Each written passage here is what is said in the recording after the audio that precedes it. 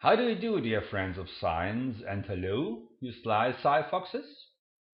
Chemistry is a study of matter and its changes. This includes natural occurring matter as well as new materials which have useful properties. Today we want to produce such a new material, starting with guar gum, a vegetable product, and from alum, a mineral. We want to synthesize a material that's viscoelastic, showing both liquid and solid properties. Well, we can just call it slime. But let's stay for a little while at the raw materials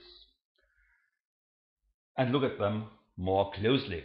Guar gum is made up of galacto-manose, a substance that is similar to the carbohydrate starch or to cellulose. The chemist calls it a polysaccharide. Guar gum is used as a thickener, for example, in ketchup or in pet food. The molecules of the galacto-manose, of the guar gum, consist of long chains. Think of them as a pot of cooked spaghetti. First, we dissolve guar gum in water, about 3 grams tablespoon in 150 milliliters of water, producing a very viscous liquid, just like ketchup. We stir the solution for about 3 minutes and let it sit for about half an hour. The galacto-manose solution, I call it in short galacto solution, is indeed more viscous than water, but it is still a liquid. In order to convert it to Galacto-SLIME, we need to connect the chains together.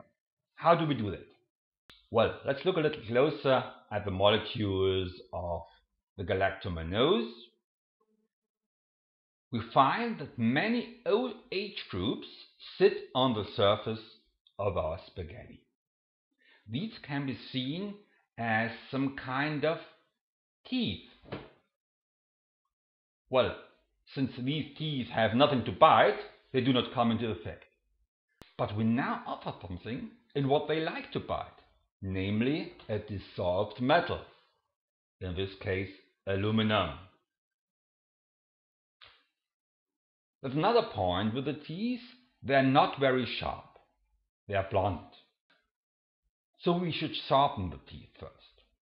Whenever chemists deal with reactions in water, they measure the so-called pH value. This indicates how acidic the solution is. pH 7 is not acidic. The smaller the value, the more acidic. The pH value may be measured electrically or with color paper. In our galacto solution, we measured about pH 5, so it's something acidic. In this environment, our galacto teeth are not very sharp. We need to make the solution less acidic. In chemistry, the opposite of an acid is a lye. We can tell lies because they feel soapy. Lies are used a lot, for example, in concentrated form as the rain green is. Diluted lies are used for lye pastry and make the good taste of the skin. Here we also see that one and the same substance can have different properties depending on its concentration. A common lye is sodium hydroxide, caustic soda. It's quite corrosive, hence the warning symbol on the label. Caution: before handling such a substance, become familiar with the security instructions. I will give 10 milliliters of this lye into the galacto solution to make it less acidic. Now the teeth of our galacto-manose are sharp and we can offer the aluminum. Alum is an aluminum compound which forms beautiful crystals. So beautiful that it can be found in each crystal making kit. Alum is used in cosmetics and in tannery. Also, some deodorant stick is made of alum. We dissolve 10 grams of alum in 100 milliliters of water And now we have everything we need for our chemical reaction. The galactomanose with sharp teeth and the dissolved aluminum to bind. We add both solutions together.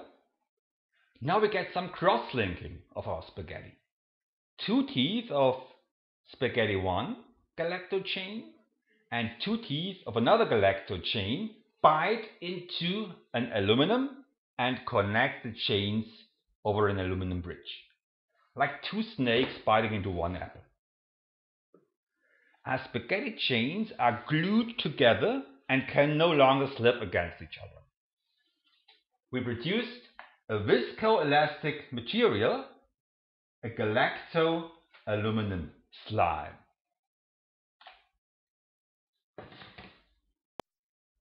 Scientists call such multi-teeth and apple compounds chelate complexes. We've just synthesized a polysaccharide aluminum chelate complex. This new material has interesting properties. It's elastic like a solid, and it can also flow like a liquid. And it can be colored using food colorants. Depending on the type and quantity of our raw materials, galacto and alum, the consistency of our slime varies. Check out various guar gums and various amounts of alum. Have fun and thanks for watching.